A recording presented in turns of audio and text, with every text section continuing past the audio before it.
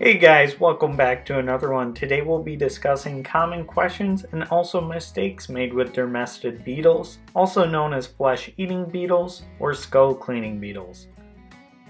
Right off the bat, I want to let you guys know that we got our beetles from Walks Again Taxidermy. If you are interested in getting your own, go to the description of the video and head over to their website and let them know that we sent you for a discount. Our setup enclosure video I highly recommend you watch, as it has helped a lot of people, and lots of these questions we are answering are coming from the comments and also common mispractices I have seen on forums and more. Starting off with the heatsink. A lot of people wonder why you'd put a heatsink inside of there. The main reason is to store a lot of that heat instead of it being stored in the air, which really does not hold heat very well. You put in something really dense like patio pavers, and that really creates a good area for that heat to suck into, and it allows you to use less energy while you're having your beetles. There are many other ways that you can store heat, whether it's through water and milk jugs or something of the sort. Patio pavers was just nice and easy, as they fit perfectly in that corner spot, and they just did what I needed to at the time. Some people were wondering what patio pavers I used. It really does not matter what patio pavers you use. I just used the ones that I had. They're a little larger. They're about foot by foot, roughly, and about 2 inches tall. Used a bunch of them in order to create that nice depth. I cleaned them all off as they were outside prior to being used. I didn't want to bring any bugs or anything like that inside the enclosure that could harm the beetles that I paid for. Went ahead and put aluminum tape around all of it, just in case there was something that I missed, it wouldn't be able to get out, and it just made it look a little nicer. Some people were wondering how you clean the enclosure. Now, I haven't cleaned the enclosure myself, besides taking out the styrofoam blocks once they're all used up. At that point, I bring it up above, let it hang there until a lot of the beetles go back down in order to go eat off of the tray, and then I just toss it away like normal garbage. But for cleaning the enclosure itself, where all the aspen and stuff is, I don't really do that, as below the aspen and all the paper clippings, there's going to become a layer of frass, is what it is called. It's very fine dust, and if you take it out a lot, that is going to cause your colony to not grow as fast, because a lot of those smaller larvae and stuff end up going down into the frass. So it's not something that I really concern myself with, as it does grow so slowly over time. At some point you can clean it out. From what I've seen, you put on a nice mask in order to not get any of those fine particles in your lungs, so like a respirator or such. And then once you do that, you can scrape above the top layer, move everything over, grab all the frass you can, put it in a separate container, put a nice plastic container inside of that, put a piece of meat in there so any that are sitting in that frass will go in there and they can't get back out. So you're trying to save your colony as much as you can. Do that for a few days and then toss that frass out, as anything that's left in there is negligible.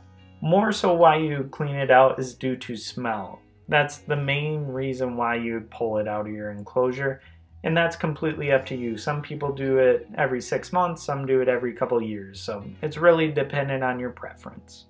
Another question that I received was, is it safe to cut into a freezer, and what do you use to do so? Yes, it is safe to cut into the freezer. You may hit a line or two inside of it. Depending on your freezer, more than likely you're getting a free freezer that doesn't work, so more than likely there's no coolant or anything like that in there. And then you'll take a circular bit on a power drill and you'll just drill right through one side, and then you'll come from the other side and do the same, as there's two outer shells to the freezer. There's the outside, sheet metal, and then there's interior wall. In between it, there's just insulation. So you'll cut it from each side to make a nice clean cut, pull it all out, and then you have your nice hole for your fan, or for whatever you're doing. Then you just use a normal drill bit on there. A lot of people were wondering how many beetles are in the enclosure in this particular video. There's about 10,000 to 15,000 beetles in that enclosure, and they clean the skulls, particularly the beaver and the coyote skulls, in about a day, and you can even put 2 in there and they'll eat both of them in a day. So it's all up to you how fast you want your colony to grow. You put more food in there so they can keep growing, or if you want to try to slow them down, you know, put less food in there, but you could hamper your generational gaps. Another question that I received was, when you're talking about putting styrofoam into the freezer for them to pupate, are you referring to like popcorn block, styrofoam, or more couch cushion stuff? In this video you can see a couple different types that I had. One is the smaller pieces are from a TV that we bought, all the styrofoam around it. You go ahead, break it up on the sides, that way they can get into it easier. That stuff works great, it holds together very well.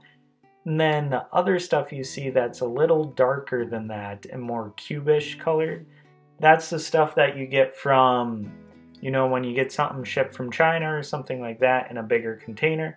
They put these big blocks of styrofoam wrapped real tightly in plastic. Pull away that plastic, cut it in half, and it works perfectly for them to go in and pupate.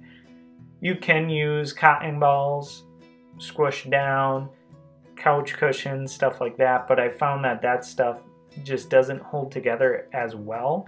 And with that, it makes a lot more of a mess in the enclosure, so you have to try to keep it clean more often. Whereas this stuff, it holds together very well. You can put it in the corners, make it look, you know, as presentable as you can, and go from there. Another question that I got was regarding to the ink birds that I have on the enclosure. One for humidity and then the other one for temperature.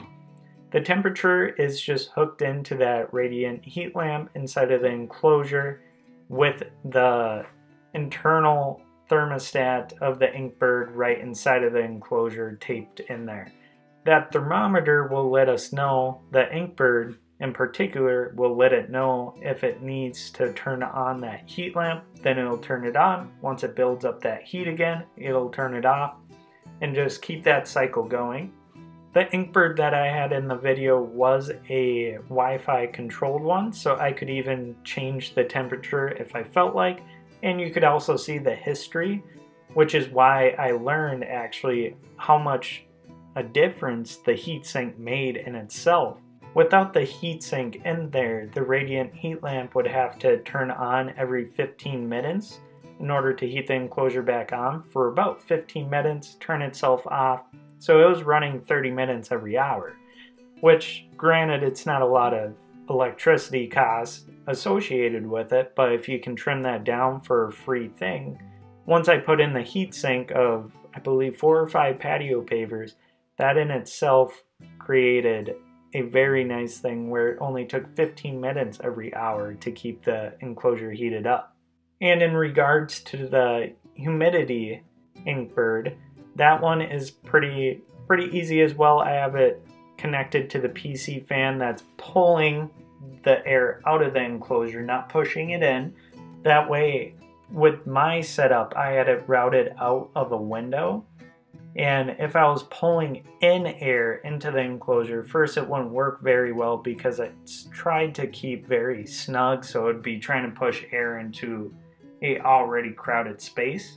Due to that, and also it gets really cold here in Minnesota, about, you know, less than 0 degrees at some points, pushing in that air would drastically hurt the beetles and also hurt the radiant heat lamp trying to do what it does. So pulling that air out instead tries to keep the air pretty fresh, and it gets rid of the smell without pushing it into the enclosure where it can seep out of the enclosure into the various areas. If you have it in a shed or a garage or something like that, that's not something that you would want.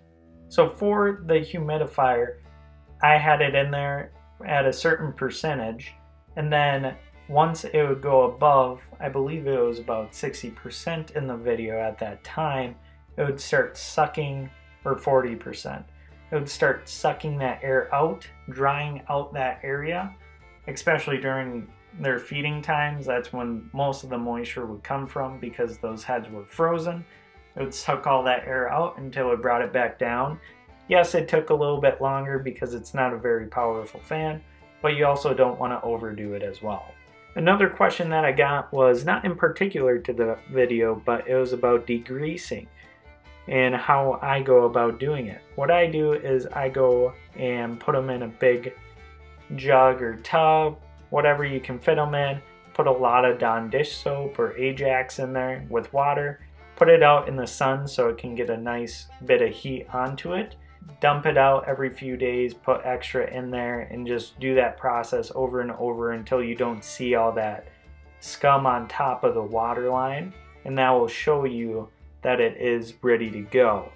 Now you could do it in heated water as well, where you put it in a crock pot or something like that. That's an extra step which you can do, but that does weaken the skull whenever you put heat onto it, so it's really up to each person for that. A lot of people were wondering what temperature and what humidity percentage you're looking to have for the beetles.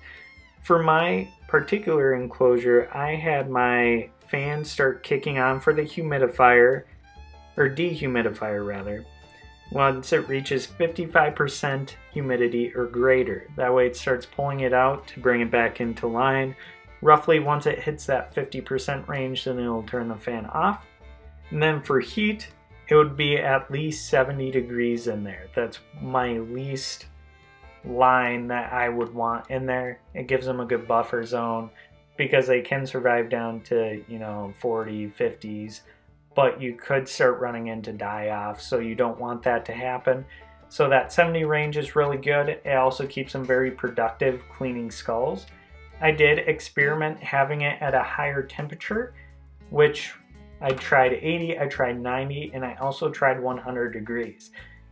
Each of those, once you kept going up in temperature, each time they got more productive. So if you need skulls done quicker, move it up to 80 or 90. The 100 range, I won't go at or above that because then you can start running into die-offs as well.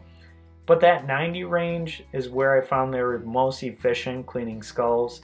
They're just very heat feeders, I guess is the word, where once they're nice and heated up, they're ready to go out and eat.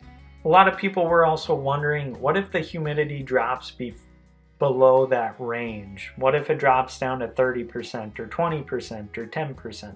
That's never going to hurt the beetles. I've had it where it was 10% in the enclosure. Humidity is not something that's going to hurt them if it's too low.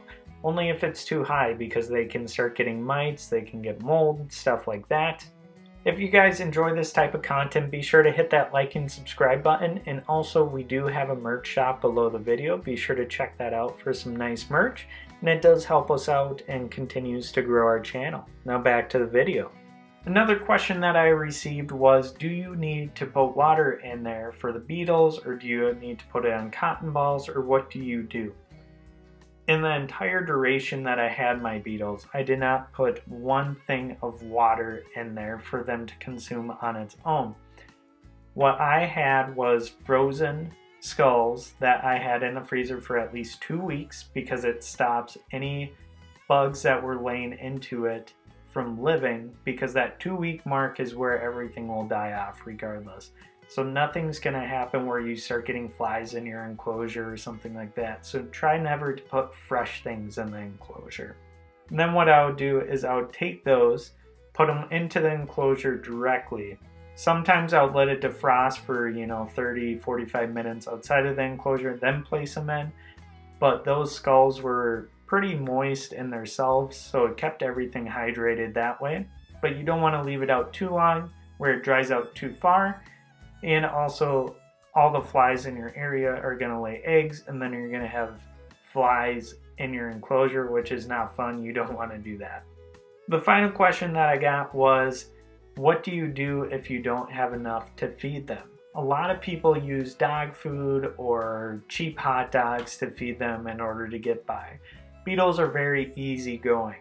They can last a week to 2 weeks without food. Yes, it's going to hamper your generational gap for sure, where they're not going to be eating as much for a certain period of time.